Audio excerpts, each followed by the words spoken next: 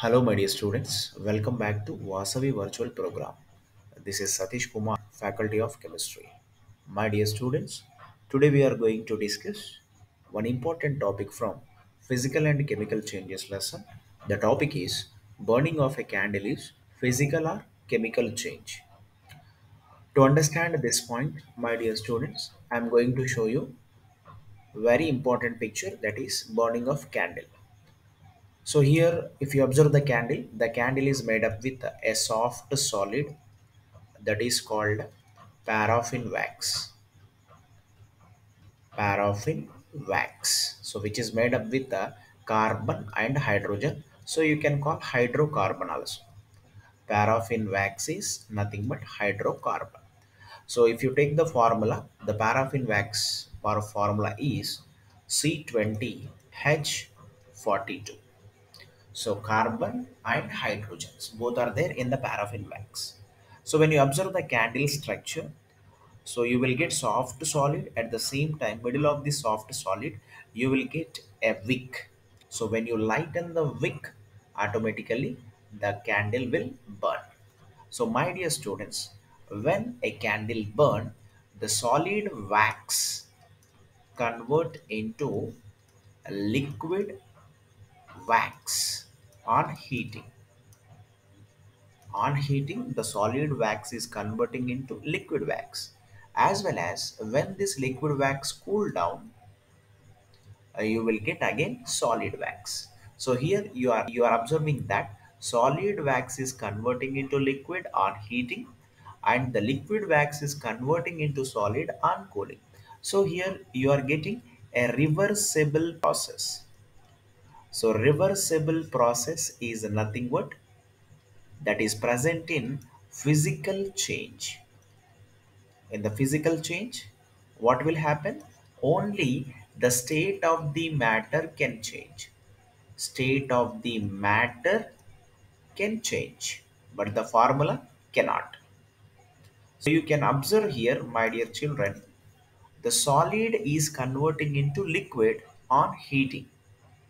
The solid wax is converting into liquid wax on heating. It means the physical state is changing. The solid physical state is changing into liquid physical state. But the formula is not changing when you lighten the candle, when you burn the candle.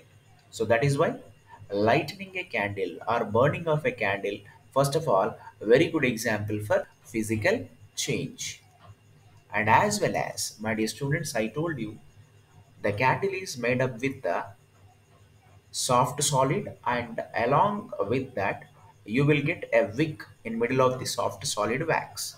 So I have given the paraffin wax formula, that is sweet 20H42.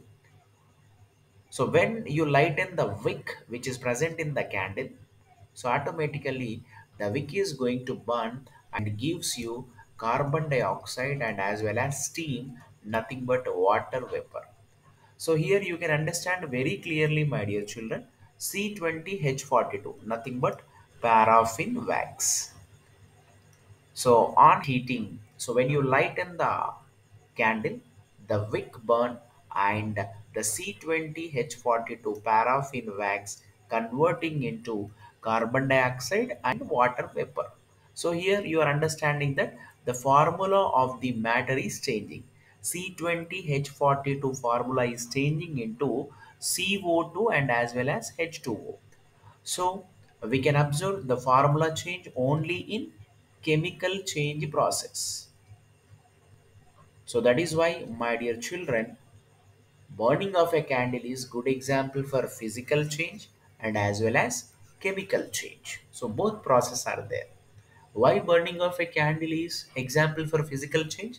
Because when you lighten the candle, the solid wax of candle turning into liquid wax. So when you cool down the liquid wax, again it turning into solid. Only the physical state of the candle is changing in this process, but the formula is not changing.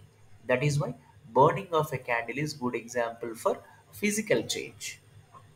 So in the physical change, only state of the matter can change, formula never change.